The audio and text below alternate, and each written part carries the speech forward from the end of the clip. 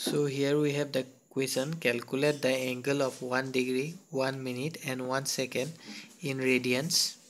And for that we are using the equation that 2 pi is equal to 360 degree. 2 pi radian is equal to 360. So 1 degree will be 2 pi divided by 360, or if we write 1 degree will be pi by 180 degree radian. So placing the value of pi to be 3.14 divided by 180 radian, we can obtain this radian to be 1.745 into 10 to the power minus 2 radian.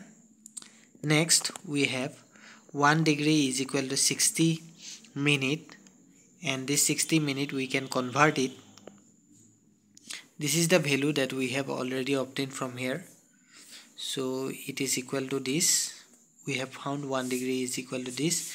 It is also equal to 60 minutes. So 1 minute will be equal to this, will be divided by 60.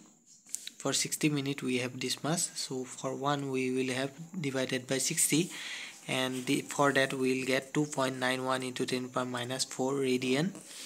And for 1 minute we have 60 seconds, and this is the symbol for second.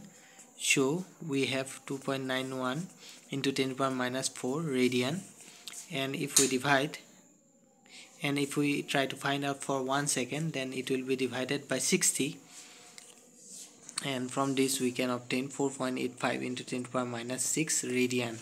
So this is the answer of this question, and thank you for watching. I will provide these examples, and also I will try to solve the exercises, so please do subscribe to my YouTube channel. Thank you for watching.